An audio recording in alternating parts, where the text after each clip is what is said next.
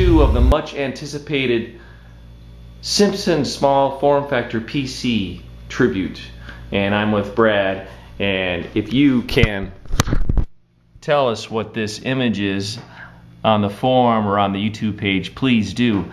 You'll see it in the new Coen Brothers movie coming out.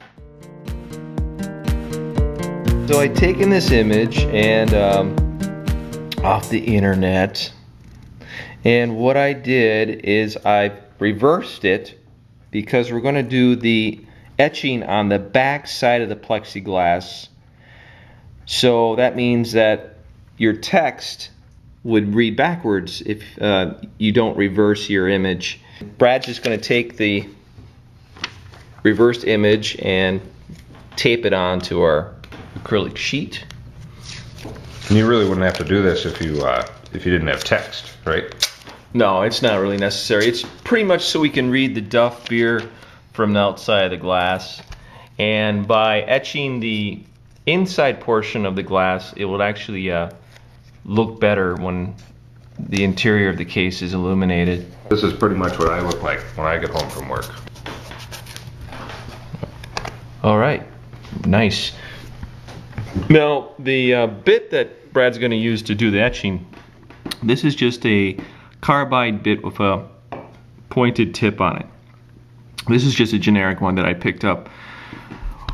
That is for doing our fine line etching. And then if you want to do any kind of shadowing, this carbide bit is number 107 by Dremel. And you see it's got a round head on it, and you can do some wider shading with that. For the etching, we're using a Craftsman cordless rotary tool, and this is just a 4.8 volt, and it's got a high and low speed on it. And Brad's going to pretty much just keep it at low speed as he etches. So Brad, have you? Oh, one more thing I should mention is that we've got the piece of acrylic on a nice towel here. The reason being is because you don't want to scratch the backside as you're working on a regular surface. So make sure you put a towel or something underneath your acrylic. Take your watch off too. Yeah, exactly. And it always helps to have plenty of good lighting. So what we're going to do is we're just going to take this shop light here and then just light in front of the acrylic to help Brad see.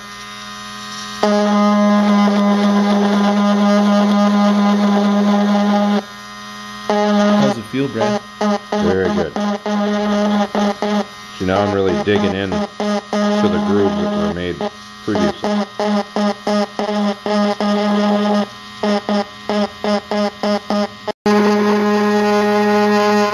Probably the hardest part right there is that Duff logo.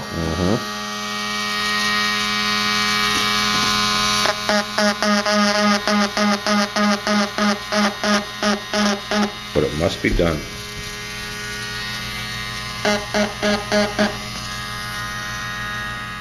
To do the shaded area in Homer's face, we're going to use Dremel attachment number 107, and this is an engraving cutter, and it can be used high or low speed, and it's made for precision engraving and ideal for detail engraving, carving, routing in wood, fiberglass, ceramics, plastic. And I'm going to go ahead and try that out, Brad, and just kind of shadow in around his face.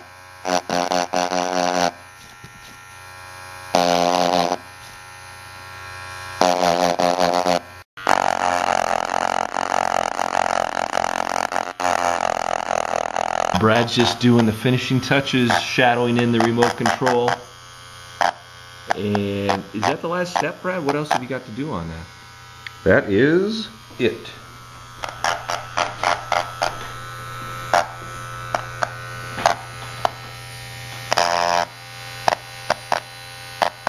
And this bit worked really nice. Yeah, it does. All right. I'm glad that we decided to shadow in the Yeah, well worth the effort. And his face. And the remote control, it was pretty hard. Those tiny little buttons on there, but I think that's really going to look cool. as a top window. Oh, that's beautiful. Next night, I took Brad's finished window and I did a pre-fitting in the top panel of the Microfly cube, and I illuminated it using two 4-inch blue cold cathode lights, one on either side of the image, and the ceiling of the case illuminated. And as you can see, it really turned out nice. Then this last week I had gotten back to what I wanted to do was a new bezel for the Microfly. And if you recall in the first segment, I wanted to mount two 120 millimeter fans as intakes, and that's Brad's Mr. Sparkle t-shirt, and I kind of grabbed from that logo for the intake holes, kind of a turbine swirl design, and for the front bezel we're using 1.5 inch thick 6061 aluminum, and we're over at Steve's house here milling the new bezel for the case, and that was a day-long project. This slab of aluminum originally weighed 22 pounds, and the end result was about 2.5 pounds. You can see that it just came out gorgeous. Very simple design, but stylish. I only wanted to utilize a power switch and a reset button. Well, actually, no, that's a hard drive activity, that other hole there, and then there's just enough space for two 5 1/4 drives. And it looks just like we originally intended. There I am pre-fitting it onto the chassis, and if you recall, the idea I had was to pocket the two fans so they sat flush in the back side, and you can see here that they're not in the chassis, they're just on the face of the chassis when they're mounted. I think it really came out nice. Next was dropping off the milled bezel to a local anodizer to have it anodized blue, which just came out gorgeous. Was really happy with the results, and it's a nice Simpson shade of blue. As you can see, if the yellow, it really looks nice.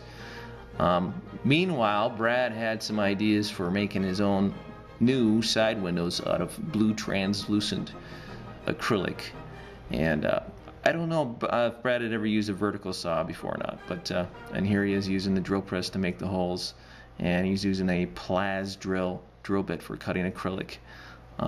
So I'm gonna have to leave it there, and you guys have to tune in, I'm sorry again, and to see how this project's come along. But in the meantime, we've launched a new blog. It's called the Case Mod blog.com, and you can follow progress of this project and a lot of other projects too out on the web until the next video segment gets posted.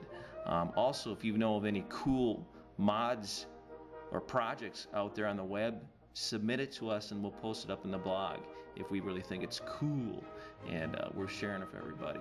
But until the next segment, thanks everybody for watching, and we'll see you out in the forums and over at the new casemodblog.com. Thank you.